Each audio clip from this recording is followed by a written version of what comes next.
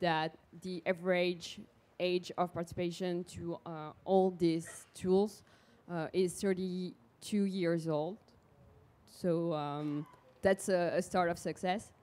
So yeah, that's the question I was about to ask, because in cities it's been like ages that there's been councils in local areas, opportunities to discuss with elected people, etc. So you would say that one of the first successes would be to have lowered the age of participants.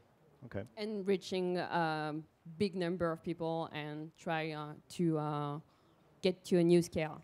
And the other question, and then we'll have maybe a few words from Armel, is do you feel that the suggested ideas and decisions and things that were crowdsourced on this participatory budgeting platform are any different from decisions that the elected representatives could have made themselves? Is there anything new in these ideas that have been crafted on these platforms? Sure. I mean, everything is new. It's a whole new culture of participation that is totally changing the way the administration is working. Mm-hmm. So not only the ideas, but the process, the fact that the ideas are collaborative, the way we are going to make them real. It's totally new for the city. Okay. Armel, so as the founder of Démocracie Ouverte and one of the editors and operators of this platform, Parlement et Citoyen, which I believe has worked with the Assemblée Nationale here and other public institutions, you also have an experience of using platforms for the benefit of institutions and trying to open their traditional forms of governance. So what can you say about that? I mean, and the question I have in mind is, did you manage to make something more than just experiments with which like a few people are just happy to play with? And do you have the feeling that you can blend what your platforms brings in with, again, the traditional praxis of power in these institutions? Yes, first of all, about Démocratie Ouverte, it's a group like a little NGO with a lot of project owners. So we have Parlement et Citoyen, this platform or this app to co-design laws, to make collective intelligence, to make possible that this collective intelligence benefits to the representatives in this law building process. But there is also a lot of other project owners in Démocratie Ouverte, like Vox.org to crowdsource programs during elections and make it open data. We have Questionnez vos élus, or it's to ask questions to representatives. And we have a lot of platforms. So to the question, is there one platform to save or one app to save democracy? Yes, I have it. It's in my pocket, but I won't share it. No, there is not one app. There is so many apps and so many platforms that today are bringing more power to citizens to share information, but also to build concrete projects to make this possible, that the collective intelligence is able to put more transparency and participation and collaboration in the law process, but also to build concrete projects. So to answer the question about Parlement et Citoyen, for now, we launched the platform 2 years ago with 6 elected representatives from different colors, from different parties in France, and 2 laws were built with this platform, and they passed at the National Assembly in France. So it's the beginning of a success, but there is still so many things to do for this platform to make this platform better and better.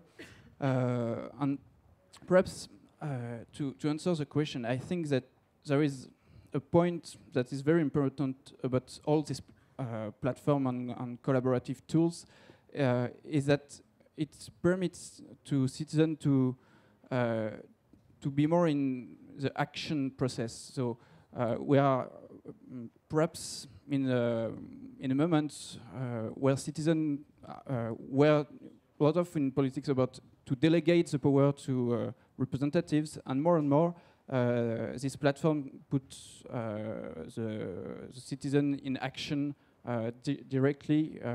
It's this concept of peer-to-peer, and I think it's a powerful thing for these apps. Mm-hmm. Yes. But do you think, again, that you said that there was still a lot of work to do to make the platform more, I don't know, efficient, I guess, more user-friendly or anything.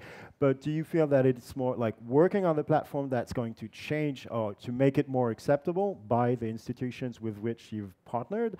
Or, I mean, do you have any other perspective than being just like an experiment above the traditional processes that have been yielded in the late 18th century? I mean, yes, I think that it's more about the collaborative culture. That this lot of experiments, it puts more and more the collaborative culture in the citizen practices, and also in the elected representatives practices. So even if it's only experiments, I think that some of these experiments will become the norm, will become something that we use every day, but not all of these experiments. But even if it's some experiments fails, it's bringing this culture of collaboration in our politics, in our political system. So it's also, there is another project that we are launching in Démocracie Ouverte. It's called Territoire hautement citoyen. It means high citizenship territories. And this program is dedicated to mayors or to local representatives to permit them to rethink their governance locally. And the message about this program is to say that it's very important to think the governance, to rethink the governance, and to put the citizen in the middle of it. And tools, and it can be digital tools, but also physical tools, are important, but it's not the most important. The most important is the spirit and this culture of collaboration, and it permits to rethink the power link between representatives and citizens. Before we get back to this with Clara about like this culture and the way that just people are wired into opening up to new forms of governance, I'd like to hear Simona, who you have a very different experience. As I was saying, your experience comes more from either from the streets or from the places. And you were telling me, if I remember well, that you were not expecting much from like large, say, institutional, like digitized institutional processes for taking decisions and making democracy live. That you were expecting more from small tools being used for the mobilization of citizens. So I'd like to hear about your experience here. So what I think is that a good society, a society where we are all happy, is a society in which we mix government, individual, and the commons. And so we shouldn't lose perspective on one of these. Internet has changed my life completely. I'm 48. I'm an activist since a very long time. And in 2006, internet entered in my life and really changed my life. So I think internet is very important because internet makes what we say disintermediation. Put on a side the intermediary, this agent that they are between, for example, us and the culture. So we can now, between peers, share culture, us and the organization and the institution. We can have auto-organization when the institution doesn't work. And so this idea that internet permit us to be more adults is very important for me. I come from the experience that us in Spain, not only because of the Indignado movements, but also via the Indignado movement. I come from an organization, it's XNet. We are now in this right moment via the internet putting on trial over 100 politicians and bankers in Spain. We are now creating tools for journalists, citizen journalists, and we are via the internet and via Citizen League, we are now bringing on trial our government and facing the corruption in Spain, which is very big. So I am really positive on the fact that internet is useful as a tool for the citizen organize and to take care all together as individual organized together on our commons good without the institution, but not because the institution we don't need it, because actually now the institution doesn't work. But, okay, now but come. Now that I was so positive with the internet, so I would, in this first part, I would answer yes, an app can save democracy. I need now to scare you a lot. So I will, I think these streams are not working, and I'm a bit worried, for example, listening to some of the things that are saying OuiShare with this excess of optimism on the application on the internet. My experience in Spain is, for example, well, okay, let's speak about a very old legend. You remember the dictatorship of the proletariat? Sounds familiar to you, you know? This legend that was, in one side, very beautiful. Wow, the proletariat will get free, and also quite scary. This part of dictatorship was a bit scary.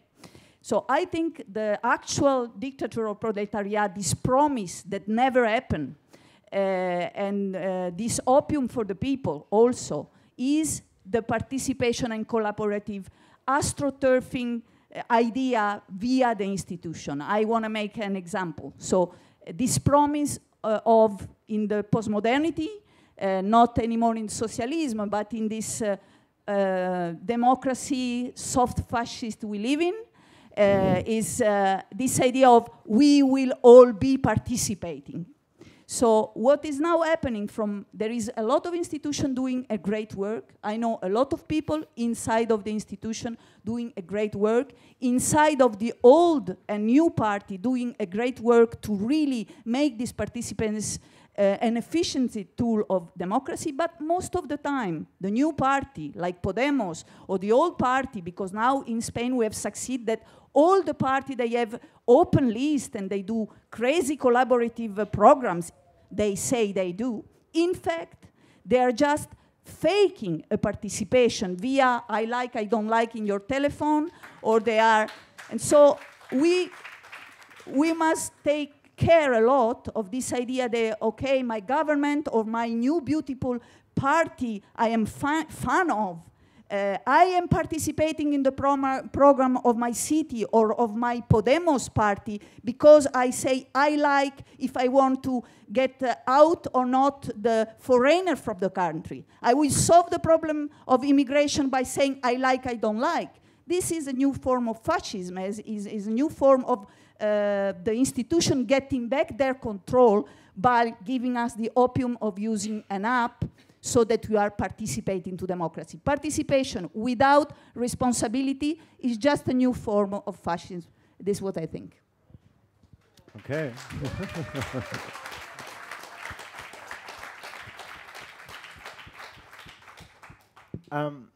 It's going to be hard to bounce off that, but no, but sincerely, also because just, of course, I mean, most of the room just agrees, and I guess some of the floor too, is that actually this idea of participation implies great responsibilities. You're absolutely right. And I'd say myself, as a practitioner in trying to develop those kind of platforms, new types of governance, trying to convince institutional clients to dive in, I've very often witnessed that the biggest problem with it is not just like selling, you could say, a participative process, it's just making it more like taken more seriously and to weave it into the actual decision processes.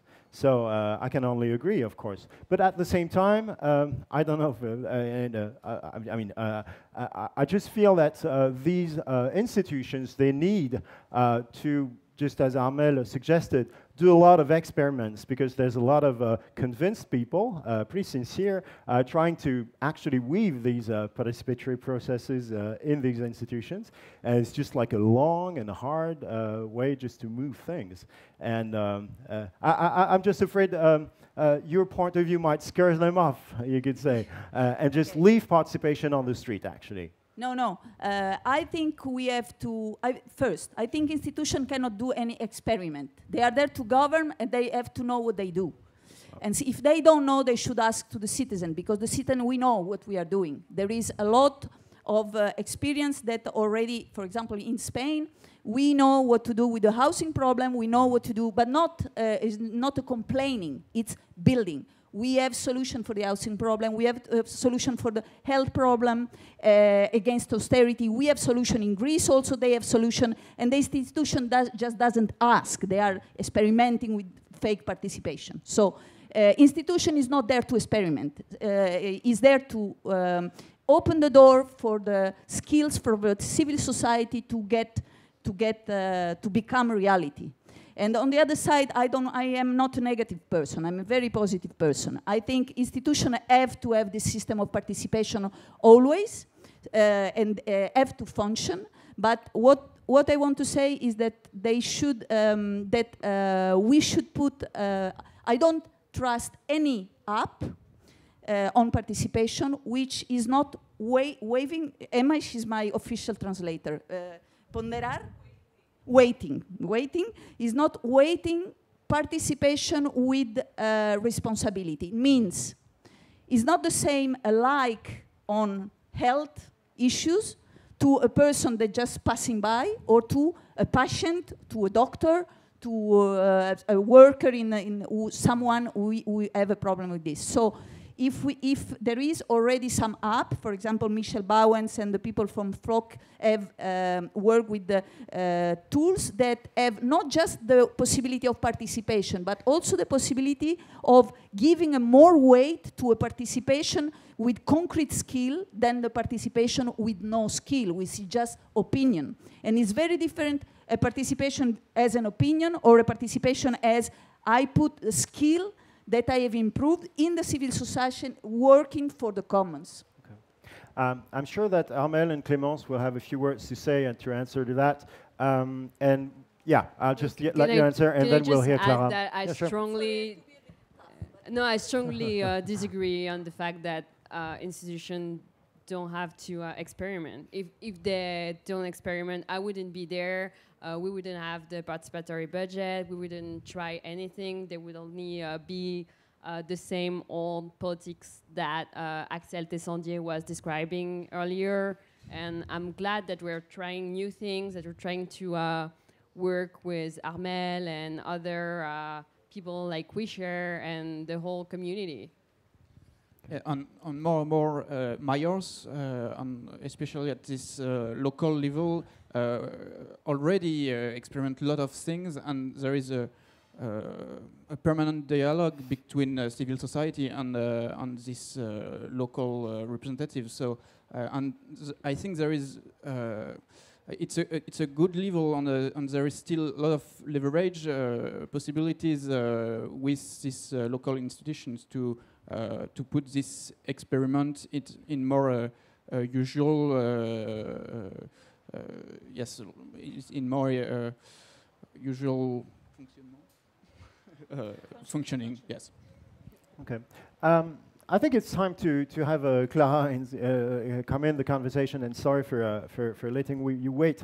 But I remember from preparing this talk with you, you saying that you don't trust that much applications to change the processes and just to change politics, but you're more interested in changing the people, and not just changing the people. In changing the people, the apps or the whole digital scene could be helpful. So could you let's understand this? Actually, I have been working for 6 years now in the public sector, in public institutions, at local level and then at the national level, even in a minister's office. So I really try to change the system from within, from inside, and now I want to try to change it from outside, and that's why I just moved on, starting my own project. And my belief is that yes, the internet, technologies, etc., can definitely help to, to renew democracy.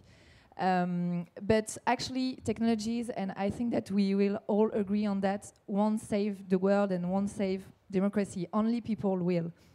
So I think that the first step, the biggest challenge, is to make people understand that they have a role to play, to make them understand that if they join forces, they can all have an impact, and not just activists or militants, everybody.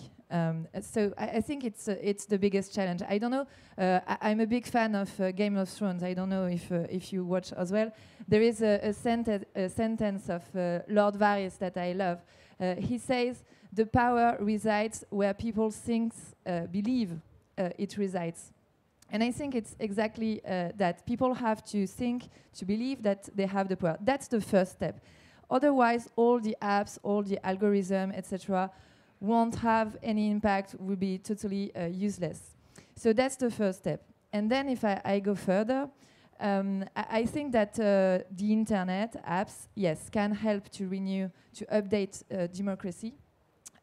But only if it gives rise to new forms of political organizations.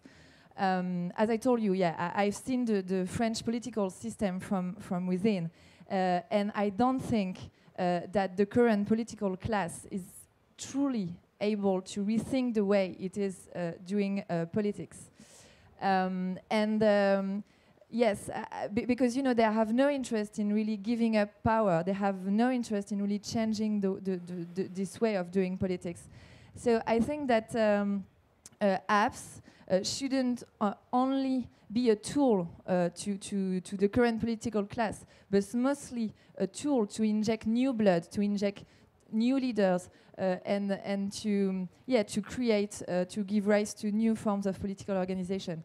So what matters is not new tools, new technologies to old institutions, but what matters is new rules and maybe new people. And yes, I think that technologies can help on that. And so my belief is that we should, not fight oldest institution, as Socrates said. The secret of change is to focus on building the new, not on fighting the old. So we shouldn't fight them, but just bypass, just circumvent them, and just to give up a wake-up call. And that's why I want to try to do. Okay, it sounds like there's just Clémence still believing that we can do something with the politicians today. Oh. You do too. Okay. Anybody else wanting to I wonder what this. maybe you should take a mic. Can I have one of these? Hi, Daniel from Freewheelers. I wonder, first of all, it might be good to define what democracy is, because there's various different levels. One is a very representative, where you elect someone to take all the responsibility and make all the mistakes, and then you can blame them, and that's what we've been doing for years and years and years, and it's very convenient because we don't have to take any responsibility ourselves. What I'd like to see is a democracy where actually there's no representation, and we are all taking responsibility for the decisions that we make. Whether this is through institutions or with institutions, that's another issue, which is about building systems on sand, on quicksand. So, for example, we can participate in yes, no, on should we build this road or not, but actually underneath, in the UK, the Queen still owns everything. Underneath it all, she can take it away if she wants to, by legal right or something. I might be wrong. I might be wrong there. But basically, the lords and the ladies are still in control. Very little has changed. It's just a very surface thing on the top. So actually addressing that side of things is really important. And that can be, I'm just making some points here for discussion that I think really need to go into what are the foundations of what we're trying to do here, because otherwise we're in danger of just being very surfacical and just doing some window dressing without really addressing what are we actually trying to get to. That's the question. What are we actually trying to get to here? What is the kind of world that we really want to live in? Because if we're just doing window dressing, then we're in a very dangerous situation where nothing potentially is actually going to change. So actually, I would like to know, what kind of world do you actually want to get to, and then how do you propose? And I think using institutions, using existing systems is important, as well as creating new environments that don't use them. But yeah, it's what is the goal? If you say what your goal is, then we can actually decide whether it's a good system or not. We can judge. But if we don't have a goal, we don't have a vision, then it's very difficult to judge if what you're proposing is any good or not. Cool. Thank you. Anybody feel like answering this? Yeah, actually, I think it's very important to make the difference, to distinguish what I call the three pillars of democracy, and not to mix everything up. The first one, according to me, and maybe you don't agree, is representative democracy. And I think that we are not really experiencing representative democracy right now. So that's the first pillar, to have a representative that truly represents people and in which people trust. That's the first one, and that's the one I work on. The second one is organizing, monitoring, because once you have elected people, it doesn't mean that you don't have to monitor them, that you don't have to organize checks and balances. I mean, it's just a key distrust, even distrust when it's not too high, is a key component of democracy. So, and many apps, the internet can really help on that. But the problem is that for now, it's the only pillar that is functioning. That's like a negative democracy, and you're just here to contest, to protest, to sign a petition. I mean, it's great, but it's only one pillar of the democracy. And the third one is exactly what you say. The third one is, once you have been elected, once you have been monitored, the work of a politician is just the work of doing politics. And what is politics? It's building a common vision. It's debating. Not everybody is supposed to be to agree with everybody. I mean, the core of democracy is debating. It's dividing. It's confronting different ideas. And so I think that on this third pillar, a lot of apps, etc., could also help to organize that. But we have to distinguish all of them. And just to finish, I think that the danger with participative and direct democracy is that it is often hijacked, monopolized by vocal minorities. And actually, with the internet, it even got worse. Because under the cloak of anonymity, you can just say anything, and it's so easy. So yeah, that's why I insist. I think that representative democracy is important, and that we should also work on that, on the three pillars, and that's the first one actually. We could take another round of questions. Maybe you could just come over here, and just, make it to the scene. I'd be. I've deliberately left my chair open, so yeah. We're almost there. Okay, I get you the microphone. Go ahead. Thanks for the ideas. Could you say a word about who you are? Okay, yeah. My name is Carolina, and I work for UN Habitat in Rio. I was just wondering, I think that those tools are great because they make sure that participation is not just during elections, but also throughout the terms that the mayor is there. But my question is, how don't we, sometimes I feel that those tools just reinforce, those tools are just for people that are already participating. How can we really make it more democratic for people that are not participating, and how can, for example, immigrants or poor classes, how can we open up? Because sometimes I just feel that it's just people that are already participating are going to use that, but they're not opening up for other. So how do we balance that also? How do we integrate other people that are not participating and don't have access, or yeah, for somehow fall through the cracks? Can I answer that? Sure. So this is true, but we were discussing with Clara yesterday because we both worked in the very local level on little groups of democracy, and this is true. It's always the same people coming, often socialist, often old, often retired. With the internet, yes, people were well-educated, white, involved in the society, or more willing to participate, but we're also reaching a new level, and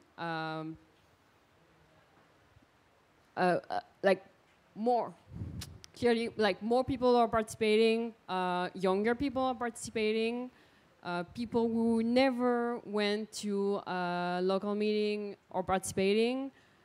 So I think there is a start of renewal of the population, but in the city of Paris, we are very well aware of the challenges you described, and we're trying to work on them by building a bridge between online participation and local participation, working a lot with local places, La Recyclerie, Le Cri, all the places we got involved for the participatory budget to try to reach people who don't go to the internet, who don't go to the city places.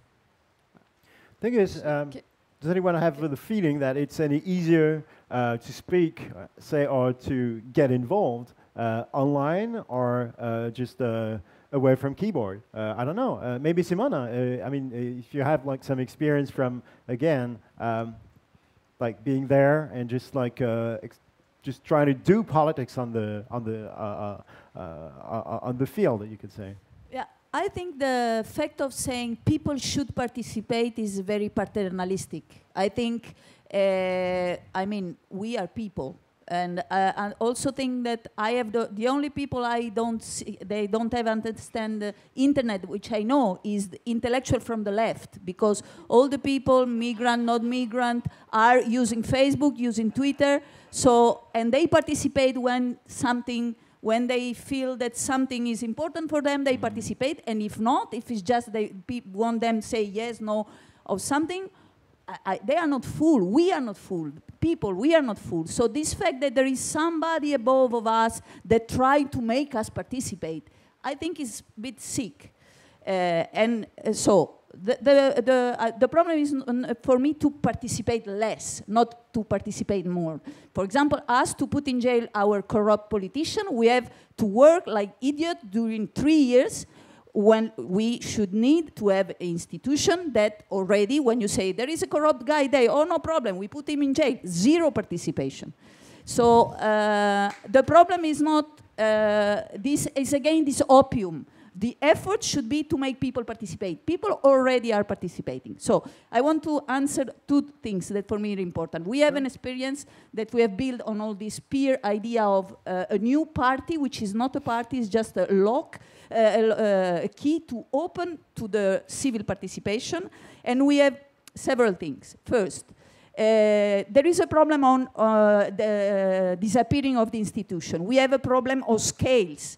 To take decision as a civil society, we need to make scales. We cannot decide in an assembly of 4 million or 40 million. So we need, and I think the structure that we have, that every certain number of people, we have one which represent us, even if I am an anarchist, logically looks okay. The problem is that we have to monitor this person. So the problem is not on the structure of the institution, which is quite okay, and it was experimented for many centuries, so more or less it works. This parliament idea, it's okay. but we need to monitor. We need to have this person have to be a servant. So the problem is not on the structure of the institution, but on the channel to monitor the institution. And the other thing is, what is democracy? I'm sure that more or less everybody in the room have some experience of having a boyfriend or girlfriend, or many of them, and you know that it's very difficult to agree between two. So democracy, if the idea, also leftish idea of the democracy by being all together agreeing, is just, for me, idiot. Because we cannot agree because we are all different. So the democracy is the exercise to be together, disagreeing completely, all being so different. So the idea is exactly not to try to make an effort on, yes, I like or not like, if you are one way or another, because we are all different. So the idea is to get together on minimal idea. And this internet can be very useful if we weight the participation. And if not, it becomes a polarization, and this is not democracy. Okay, that's interesting. Another round of questions? Yeah, I've seen you, so... Hi, thank you all for the great discussion. The title is there an app to save democracy? I think... know who you are. Sorry. Oh, hi, I'm Moral Balkan from Indy, a small social enterprise. We're building technologies that protect human rights and hopefully further democracy. The title is there an app to save democracy? What we haven't really discussed is what we're saving it from. And one of the great threats that I see is corporate influence and corporate takeover. And I haven't heard any discussion about that whatsoever. So I'd like to know, what we can do to save democracy from corporations. Okay, anybody having ideas on this? Simona, I'm sure you do, but of course. Okay, I'll try. Sure. Actually, this is a very important issue. But where do you come from? Okay, yeah. Okay. No, because it is a major issue in the US. It is also in France and is Europe, but just a bit less. But yeah. Actually, I think that's why we go back to people. Because when you and that's why I think it's so important to work on representativity. Because when you think of it, politics it has become the monopoly of a political class, and even the word class is very interesting. You know, there is a class, the political class, and then the civil society. Like, what? I mean, it's the same. And actually, I don't know how it is in the UK, but I'm sure it's about the same. In France, this political class, they all did the same degree. They all studied together. They all know each other. And actually, this is the same guy in the minister's office who is a close friend of a guy who is running like a big company at CAC 40, etc. So they are all together to just maintain the same old world, and so that's this class, which is not only political but also business class. I mean, they are all together, and so this influence. The influence of our corporation is very high because I think because of that. So if you work on representativity, building a new representativity, and that's why my project is to crowdsource representatives at election. You know, to open, to widen the pool of potential representatives at a political level. But you could even think to do the same at a business level, actually. So. Thank you, Clara, for having to do it. We'll take a last question, I guess, and I'm sure keep the debate live and keep on discussing after the next session starts, please. I am Mairie. I have a project, OuiShare Europe. I am trying to connect the citizen, the makers, with videos subtitled, because I think language is a huge issue for democracy. Anyway, so my question regards actually internet, because we are all talking about apps and internet and everything. And here, mostly, everybody is connected. But this is not the case in the world. And I remember the last presentation where there were a map, and she was saying, you can see that we are all connected, but you actually it was Europe, a little bit of South America, and the US. And so, I mean, I don't know if you can actually answer this question, but my simple question is, can we put democracy into internet only? And internet, I don't know, do you think about that when you are doing all your apps and everything? Do you take that into consideration? Because even in France, I am living in the countryside, in Ardèche, actually. Really, I swear to you guys, there are a lot of people there who they don't have internet, and even young people, because it's hard. I mean, you cannot download anything because it takes a lot of time and all these things. And so, of course, in Paris, it's easy to forget. But apps is for people who already have the tools. So could you say something about that, please? Yes, perhaps one word. I think that's why we're speaking also about the culture of in collective intelligence and taking decision together on the culture of collaboration, because it's not only online, but it's also offline. And I'm a designer, and I also, to answer to other questions, I'm sure that part of the solution is to design and to redesign the system to be able to address a lot of different people and a lot of situations, that the guys that is completely disconnected, but also the guys with connected, and to think. I think it's perhaps the new role of institutions and representatives is to design a system that combines tools that can be online or offline, but that makes the system able to be adapted to a lot of citizens, a lot of different kind of citizens. I guess this one's going to be the last. Thank you to our speakers. Thank you to all for nurturing the debate.